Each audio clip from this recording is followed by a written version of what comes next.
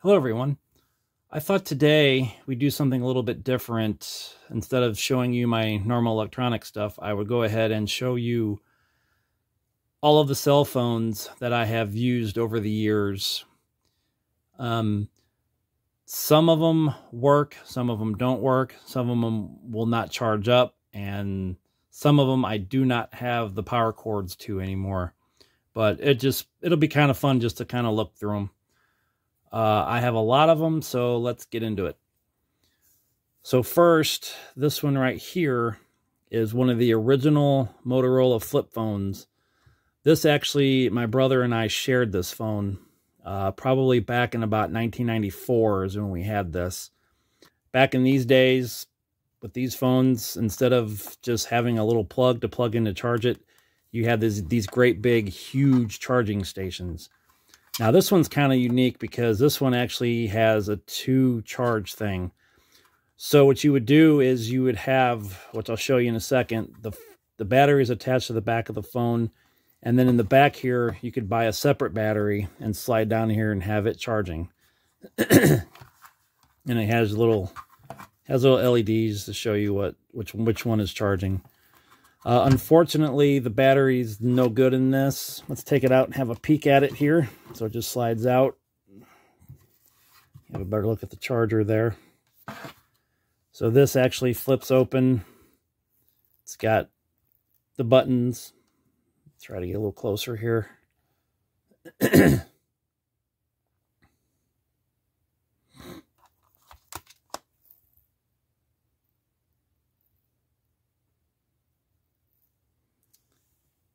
And then here's the battery on the back. Oh, and then it's got the antenna that you slide in and out. Let's see if I can get this thing off here. So then this, if you wanted, this just slides off, and you can actually put this back in here and let it charge. As you can see, it's a pretty good sized battery. And then the other cool thing is it actually lists everything this phone can do as far as which buttons to push and what to do. Focus in a little bit on this for a quick second here. And I remember this particular phone back in the days with the phone plans. It actually charged you to turn this phone on. Whenever you would turn the phone on, it would charge you a couple of cents. Up next is my Samsung. This is an SCH 3500. This was actually my very first flip phone for myself. This also was one of the first phones that you can get the internet on. Of course, it would charge you for the internet. The main thing I used to do with this a lot was I'd check my email on it. I got this phone in probably 99 or 2000, if I remember correctly. Might have even been 98. This phone actually still powers up. The clip's broke, so that's why there's tape on it. And this one also has a antenna you can pull in and out. Go ahead and flip this open, have a quick look at. For some reason, this right here is really sticky. I guess just from age. So we can have a quick look at this thing here. Now this one will power up. Let's see if I can get it to go here. There we go. I may do a future video on this, kind of get a little more in depth on it. And it, and oddly enough, I didn't change this. When I powered it up yesterday to see if it worked, it gave me the time's off, but it gave me the correct date. And also, that phone had a pretty good, decent-sized charger. Kind of the same thing as the Motorola. Up next is a little Motorola V220. This was my first camera phone. As you can see, it's just pretty basic. So this phone was after the Samsung I just showed you. I got this one in probably 2003, I would imagine. And this, unfortunately, this phone will not work. I do not have a charger cord for it. Oh, this was a pretty neat little phone. I like this little phone. Moving on. I'm sure a lot of the older generation remembers these old Nokias. This one's actually a 5165. This one sort of wants to power up. But for those of you that remember, these things would hold a battery charge for like, it seemed like an entire week. You could make calls on it, you could play games on it, and you still had battery left. I had a black case on it, but I decided to put a red one on it just to kind of make it stand out from everybody else's. This one's next. This one, actually, as you can see, is powered up. There's no SIM card in it, and the battery holds a charge. Display still works. Take a quick look at it here. I got this phone. This phone's probably from 2005, I would imagine.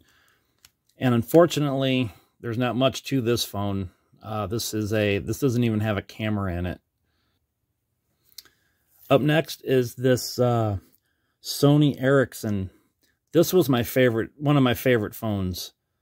This thing always just looked really cool. And unfortunately, this is one that I can't power up because I do not have a charger cord for it. But this one was neat because, one, it's a camera phone. And this was one of the first ones that I could download ringtones to, I remember. I started using this one right after that other one I just showed you, the V197. Because I did not like that phone, so I had to get something else. So I stepped up to this. And you can't see it, but right here, if it was powered up, you would actually see there's actually a display inside of here, which is really cool. And then here's what it looks like. It had a pretty good sized screen on it, which I really liked. So I had some ringtones downloaded to this. I don't remember what they are, but yeah, this was one of my favorite phones. And then shortly after the Ericsson, I got this little pile of junk. This is actually, I don't know what this is. I can't find a model number on it. I know it's an LG. I know that much. Not much to it. This one's got a pretty good size screen too. This one wasn't a bad phone. I liked my Ericsson a lot better, and to this day, I don't know why I decided this was an upgrade from my Ericsson. Okay, next up is, this was my first sort of attempt at a smartphone. This one actually had the touch screen. This is an LG Rumor Touch. I got this in probably 2008. And the neat thing with this is it's got the little slide out keyboard. And believe it or not, oh, and it's all chewed up. Our dog got a hold of it one time and just chewed it up pretty good. And she actually chewed the back of it off too. So I don't have a back to it. But this thing actually does power up still. Let's see if it's still got the battery. Yep.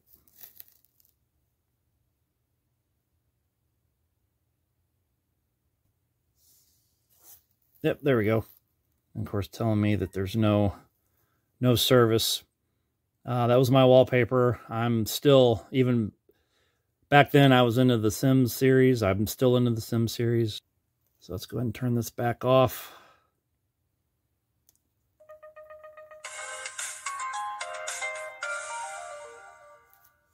Always miss those little tones. Okay, so by about 2012, I believe, is when I actually stepped up to an actual smartphone. This is a, what is it? Oh, this is an LG. This is the V20. This was a pretty good phone for its time. It still works, still powers up. I do not have it connected to the internet, obviously. I could still play some of my old games on it. It still will actually, it'll still plug in. It'll still hold the charge. And believe it or not, I still use this for an alarm clock. And I took it to a concert, and recorded some things on it, and there was absolutely no distortion whatsoever. So, but this still works just fine. V220. So, of course, after the LG V20, we had another smartphone that me and my wife actually leased, and we turned those in to get a different phone. Well, we didn't like those either, so we got rid of those.